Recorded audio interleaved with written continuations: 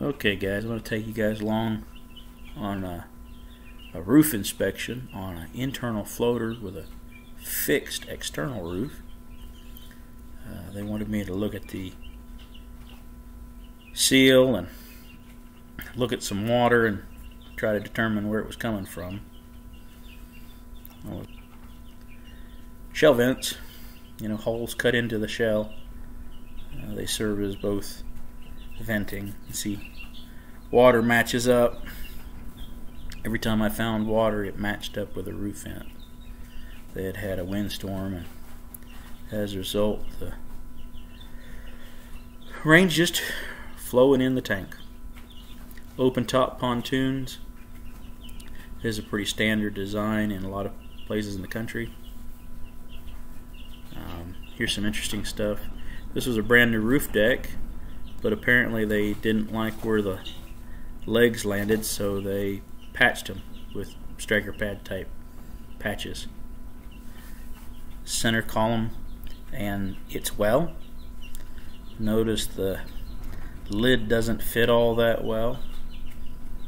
It's designed so that it can move back and forth to seek the best alignment, but you see that it's got a little bit of a gap.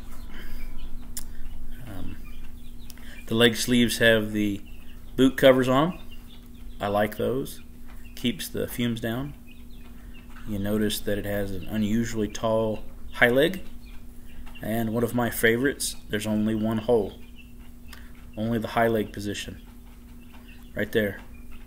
It cannot be used in the low leg position. That means you've got to pull them out. That way you avoid running them into the roof. Not a very fancy design, but one I like. You just pull the legs out and either set them on the roof or put them in a rack. I want to point out this: there are multiple roof rafters that are, well, they're bent. They're just deformed. This tank has had some serious events in the past, and some of the roof rafters are bent. Hasn't pulled them off the center stand. They're bolted. So roof looks in overall decent condition. Roof deck's not corroding, neither are the rafters. So they decided to not touch them. There's the gauge well, slotted gauge well. Doesn't have very many slots, does it?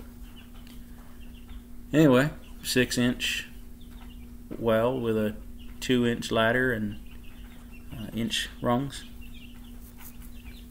Nothing too crazy. About the 16-foot mark, so not too bad of a climb. Anyway, thought you guys might enjoy seeing this. Alright, thanks for coming along. Bye.